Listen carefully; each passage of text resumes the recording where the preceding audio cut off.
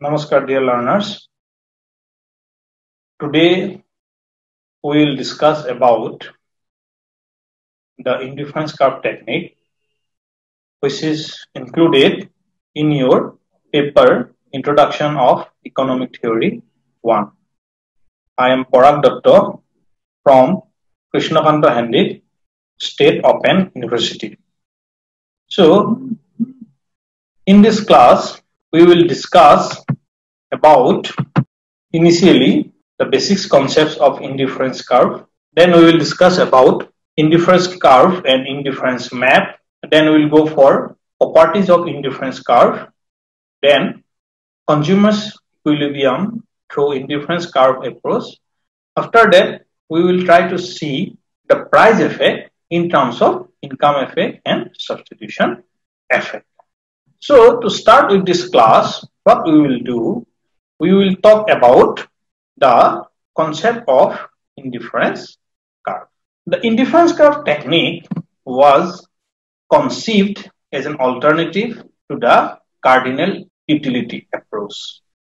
A number of economists has contributed to this technique over the years, and recently it was Slavsky, then J.R. Hicks and R.G.D. Allen who contributed towards development of indifference curve theory.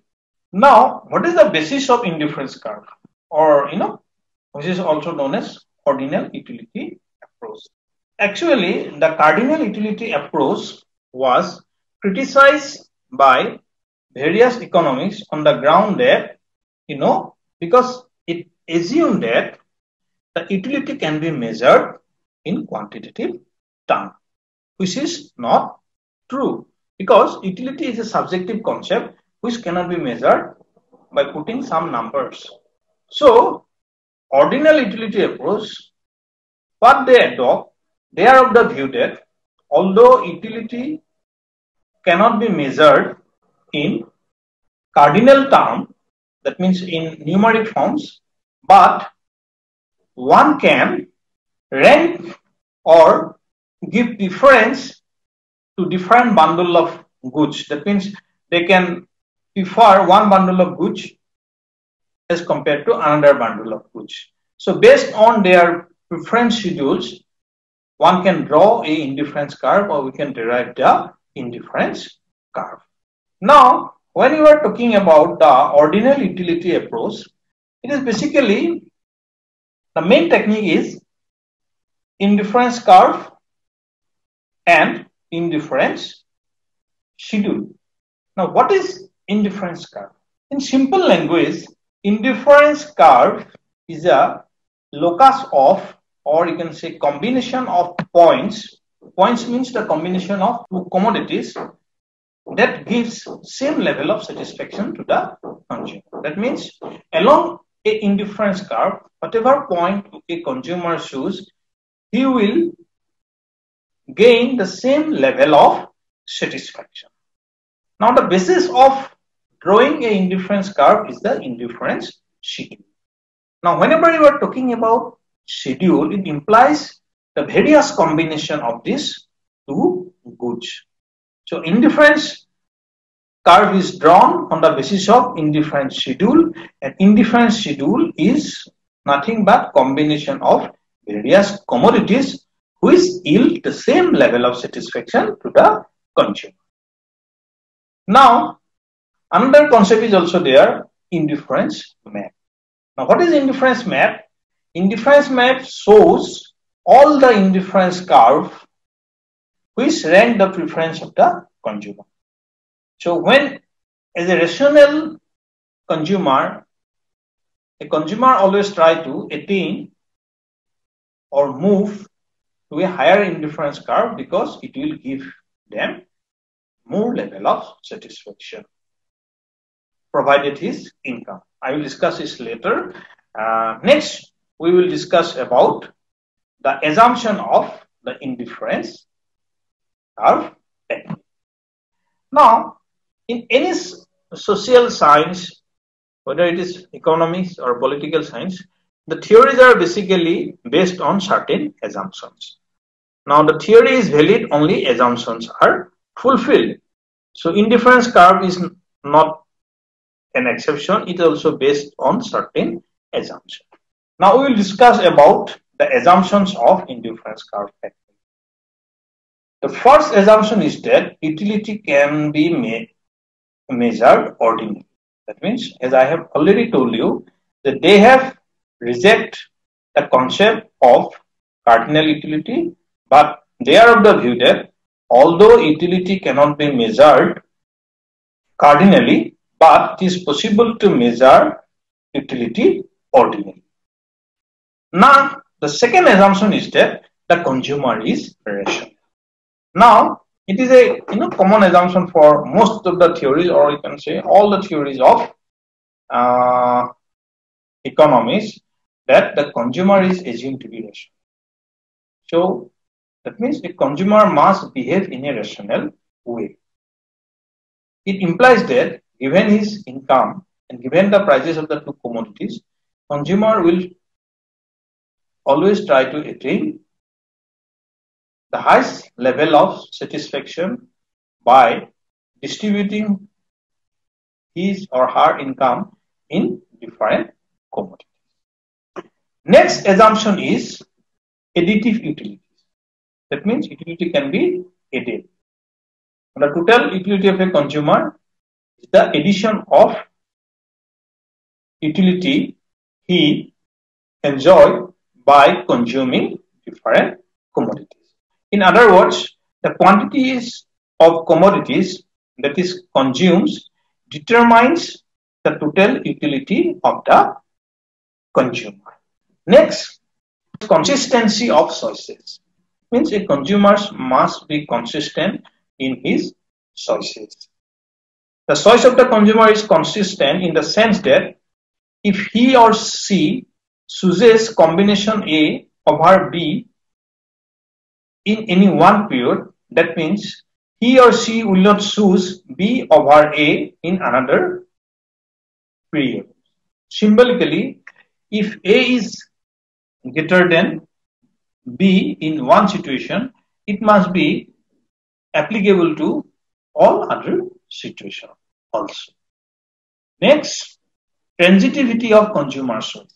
It implies that if a consumer prefers combination A over combination B and combination B over combination C, then the consumer must prefer combination A over combination C. That means if A is greater than B and B is greater than C, then A must be greater than C.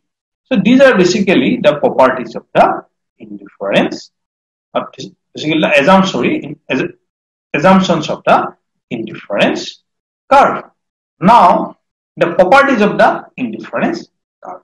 What are the basic properties of the first property of indifference curve is that indifference curves are downward sloping towards the right.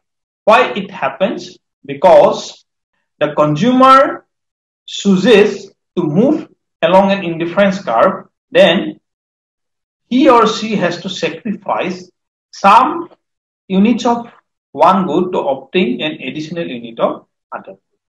In other words, when a consumer moves from one point to another point on an indifference curve, he has to sacrifice the one unit of a commodity to gain another unit of that particular commodity. And as a result, indifference curve is always downward sloping and negatively sloped. The next properties of indifference curve is that indifference curves are convex to the origin. The convexity of the indifference curve is basically due to the working of the principle of diminishing marginal rate of substitution. Now, what is marginal rate of substitutions?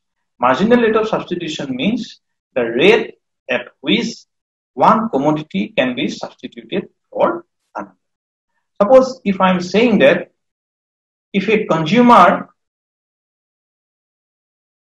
consuming say two commodities, commodity X and commodity Y. Now, consumer wants to increase the consumption of commodity X and he wants to reduce the consumption of commodity.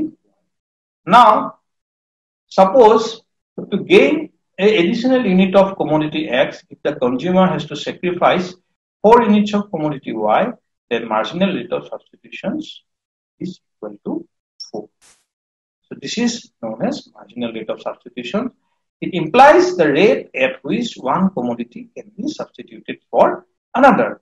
Now the indifference curve is convex because the diminishing rate of marginal rate of substitution. And this is obvious because when a consumer substitute one commodity for another, then the rate of substitutability usually declines. Next, the properties of indifference curve is that the indifference curve cannot intersect. This is another important properties of indifference curve. That means no indifference curve intersect. This means that only one indifference curve can pass through a point of indifference. Now, if two indifference curves intersect with one another, that will give contradictory results. Then the point of intersection will give contradictory results because the point of intersection will be on two indifference curves. Now, a higher level of indifference curve must give higher level of satisfaction compared to a lower level of indifference curve. Now, if the indifference curve intersect one another, then a higher level of indifference curve may not give higher level of satisfaction than the lower level of indifference curve, which is not possible. That is why indifference curve cannot intersect each other. And last but not the least, properties of indifference curve is just the indifference curve cannot touch each other. It is almost same to the property number 3. Now, we have already discussed about the assumptions of indifference curve and the properties of indifference curve. Now, we are in a position to explain consumers' equilibrium with the technique of indifference curve. Now, in this section, we will discuss about the equilibrium of a consumer using the indifference curve approach. Now, to derive the consumer's equilibrium under indifference curve approach, what we have to do, we have to explain the indifference curve along with budget. Now, what is budget line? A budget line is an important concept in the indifference curve. It is defined as the various combination of the two commodities that a consumer can consume given the income and price of the two commodities. Now, a budget line is drawn on the basis of the income of the consumer and prices of the two commodities. Now, the slope of the budget line is nothing but the ratio of the prices of the two commodities. And the slope of the indifference curve is given by the marginal rate of substitution, as I have already discussed. Now, a consumer is in equilibrium when the slope of the indifference curve is equal to slope of the budget line. In other words, when the budget line is tangent to the indifference curve, then the consumer is in. Now, in the diagram, as we have seen, that a consumer will always try to move to a high indifference curve, say IC3, but he is not able to do so because he has limited income, and he will not restrict himself in IC1 because that will give him the least level of satisfaction. So as a result, the consumer will be in equilibrium at point E where the budget line is tangent to the indifference curve. Thus, given the budget line, the consumer would like to maximize his satisfaction by climbing on the highest indifference curve. Next, we will talk about the limitation of the indifference curve technique. Although indifference curve technique is assumed to be superior as compared to cardinal utility approach, but it has lots of limitations. The first limitation of indifference curve technique is that the indifference curve technique does not tell us anything new, and it is considered to be a old wine in a new bottle. That means the indifference curve explain whatever already explained by the cardinal utility analysis. They have only using a different technique. The second assumption or second limitation of indifference curve is that it assumes that the consumer is very familiar with the entire preference schedule, which is actually not the case in real life. It is not possible that a consumer is always familiar with the entire preference schedule. Another limitation of indifference curve is that the technique can be efficiently applied only in case of two commodities. Once more than two commodities are there, the analysis becomes complete. So these are basically limitation of indifference curve. So in this virtual class or in this online class, initially we have talked about the ordinal utility analysis, why ordinal utility analysis is considered to be superior to cardinal utility analysis. Next, we discussed about indifference curve and indifference schedule, then indifference map. Then we talked about the assumption of indifference curve, then properties of indifference curve. Then we try to see how the consumer is in equilibrium